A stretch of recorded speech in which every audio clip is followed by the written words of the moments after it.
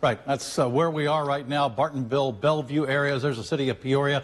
We have the new warning, and that warning goes quite a ways away. Why don't we zoom out just a little bit, Brian, and take a look at that new warning, because it goes all the way to Metamora, Eureka, Deer Creek, Washington. You're in the tornado warned area. This is coming right over the metro area, and we'll keep an eye. As long as it's radar indicated, I think we might stay put. But if there's any indication we get a lowering of any type of a cloud out there, we will take cover on the air as well, like the weather team did on Friday night. So we'll be looking at that. But we're seeing this on just about Metro Peoria, Washington, East Peoria, Robine, Sunnyland.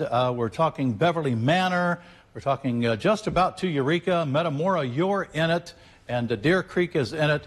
Groveland is in it, Pekin is in it, and we have several different tornado-warned storms here, but the biggest one has been issued all the way up now into Woodford County from the action we're seeing in western Peoria County around Norwood and Peoria, and into the southwestern sections of the viewing area around Glassford. So that's what we're continuing to see here tonight.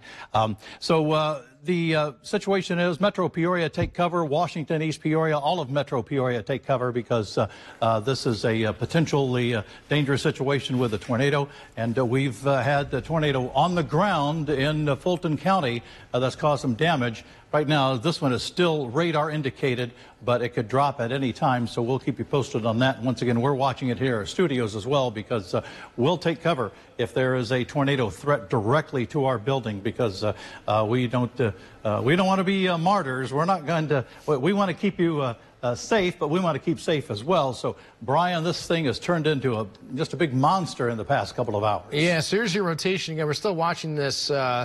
Probably have another velocity scan coming in here in the next minute or two, but kind of approaching Creve Coeur. You see the red-green couplet still just to the south of Creve Coeur. There's your new scan coming in. So this is almost due north of Pekin. Your red-green just to the southwest of Creve Coeur, maybe a little bit southeast of the Peoria airports, and again, we're just east of Route 24, very close to 474 as well.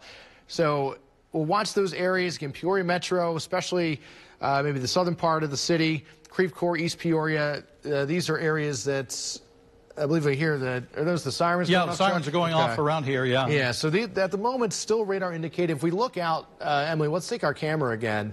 We'll be watching this carefully as this storm, maybe I want to try and move this here a little bit if we can, off to the, we'll try and look a little bit into the storm if we can. I don't know if you can hear, those are the sirens going off here in East Peoria.